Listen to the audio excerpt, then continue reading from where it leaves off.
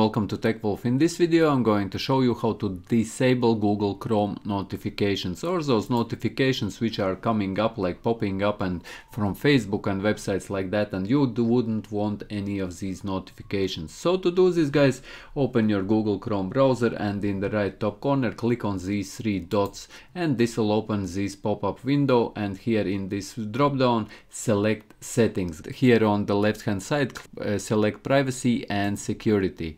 And once you are on this tab, scroll a little bit down until you will find site settings. As you can see here, guys, site settings control what information websites can use and what content they can show you.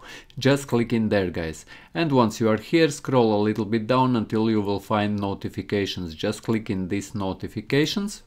And once you are here, you will be able to block and allow websites which can display notifications. As you can see here at the top, I have blocked websites which I have blocked, and I don't allow them to display any notifications.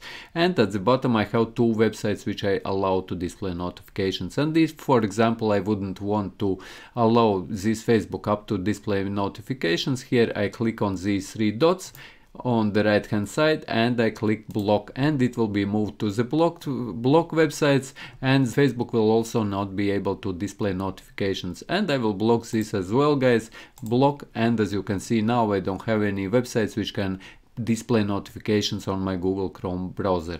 So yes, guys, I hope that you found this video useful. If you did, leave a like, share this video, subscribe to my channel if you are new, and see you in the next one.